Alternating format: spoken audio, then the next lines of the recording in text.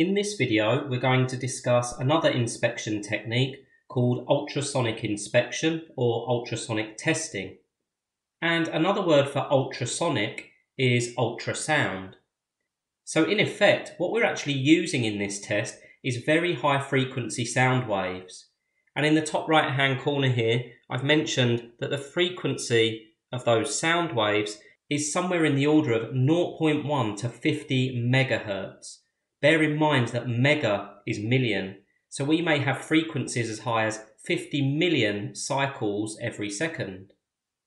Now the actual frequency that's used in the test would be dependent on the material that's being used and also the thickness of the material. So in the centre here we have our ultrasonic test unit, and first of all we're going to use this to detect the wall thickness of a pipe or cylinder. So on the left hand side we have the wall of our pipe or cylinder, and on top of that we have the transducer of our test unit. Here we have a transducer. Now the role of the transducer is to convert the electrical signal from the test unit into the sound wave, and they actually use materials known as piezoelectric materials that when they're supplied with an electrical current, they actually begin to vibrate, and that vibration is what creates our sound waves. So our transducer is able to do two things. First of all, it's able to transmit a signal. So from our transducer, we're transmitting these high frequency sound waves.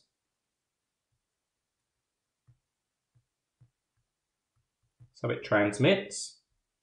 And when those sound waves reach interfaces, they actually reflect. So we have an interface. In this case, it's the inside of the pipe or tube. And when the sound wave reaches that interface, it reflects. And now our transducer needs to receive.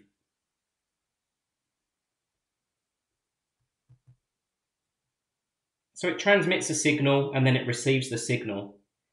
Now our test unit is going to have a display, and on that display we're going to see the response from this. So what we'll actually see is a peak for the transmitted wave, and then we'll see a peak for the received wave.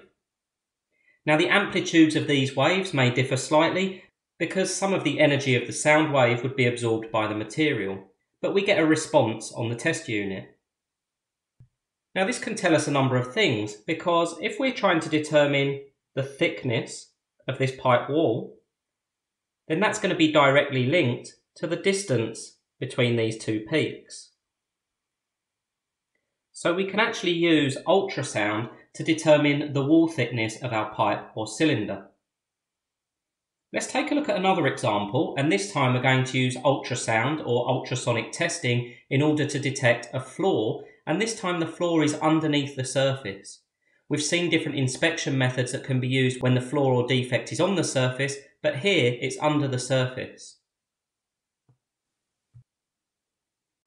Okay, so this time we have a defect in the pipe, and again our transducer is able to transmit and receive a signal. Now in this instance what's going to happen is it's going to transmit a signal. Some of that signal is going to pass the crack, and some of that signal is actually going to be reflected by the crack. So in effect, it's going to receive two partial signals. Now the way that this would appear on the test unit display is as follows, because we would have our transmitted signal as we did before, but we would then have a received signal as a result of the crack, and then we would have a second received signal as a result of the interface. Now this information is particularly important because we still know the thickness of our pipework, and that would still be represented by the distance between these two peaks. But what we also have is a second distance, which is the depth to the crack or the defect. So we would also be able to establish this from our response.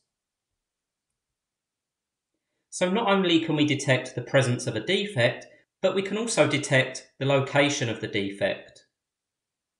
Now once again, interpretation of the results would need to be done by a certified engineer, but at least we should now be able to identify some of the advantages of this method.